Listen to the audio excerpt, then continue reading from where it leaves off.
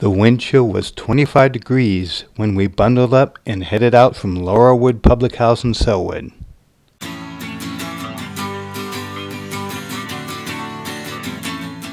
We were soon plunged into darkness as we headed through the Oaks Bottom Wildlife Refuge to the Springwater Trail.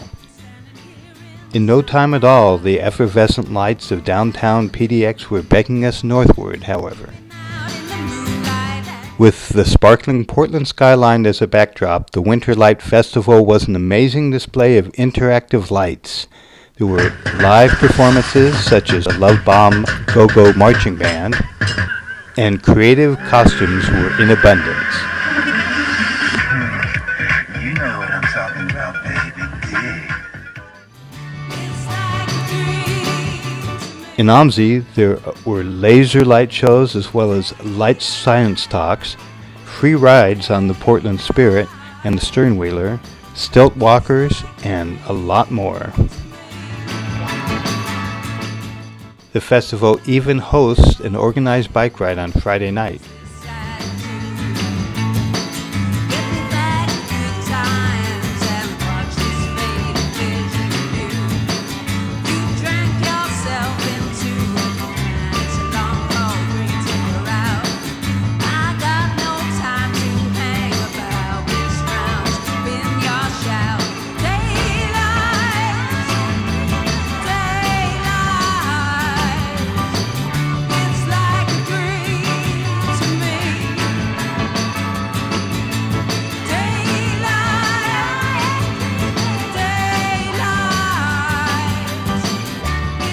After the evening wound down, we headed back to Laurelwood Public House to refuel and warm up.